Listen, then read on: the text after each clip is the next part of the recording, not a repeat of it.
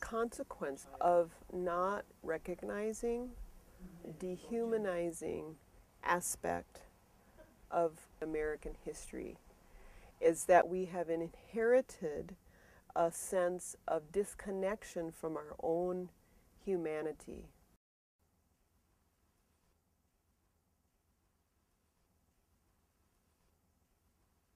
I've been a psychotherapist since 1992. I have a master's in social work and am a licensed clinical social worker.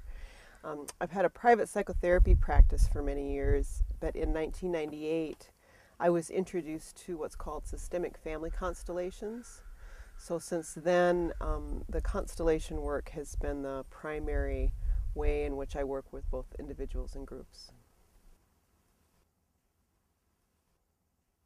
One of the examples of how collective history and collective trauma fields still impact us today is in my book. I read about when slavery was outlawed in the mid-1800s.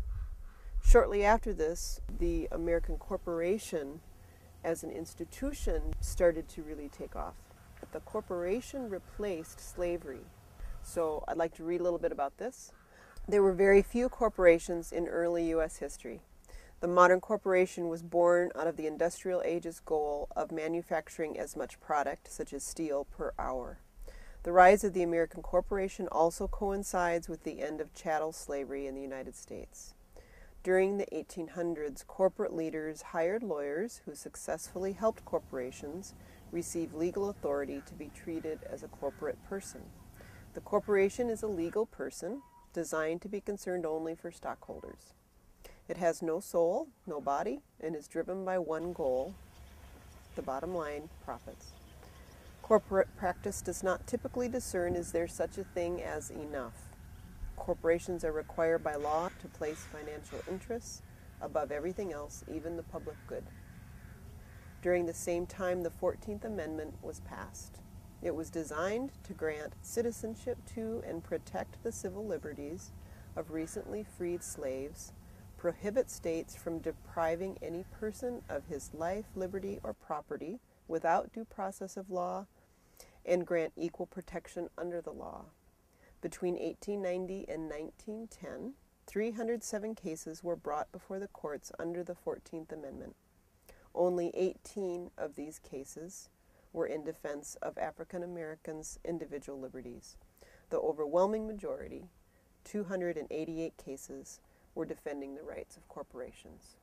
Whether our ancestors were dehumanized through enslavement, through genocide, through other means, or if our ancestors participated in dehumanizing other, we have inherited the trauma bond, a sense of disconnection from our own humanity. What happens in a trauma bond, dehumanizing experience, is when one person takes something from another, when one people takes something from another people that they have no right to take, there is a disconnection that happens in that experience, both for the people who were taken from and for the people who take.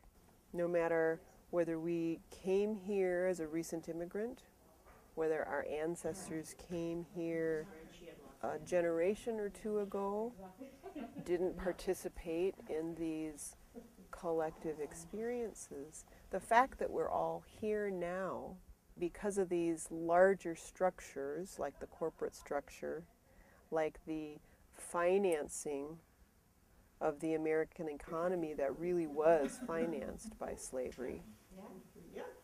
These inheritances belong to all of us, no matter what our skin color is. We can see with our current President Obama what a lightning rod skin color is. He shows us the larger collective field of race that's still there waiting to be healed. He didn't create it. It's been waiting there for us to see it.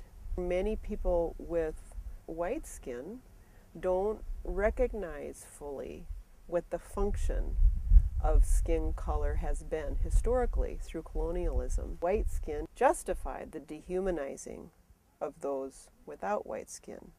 We can't fix that history. We can't change what's happened. But if we see that that was the purpose, then it allows us to have a different conversation.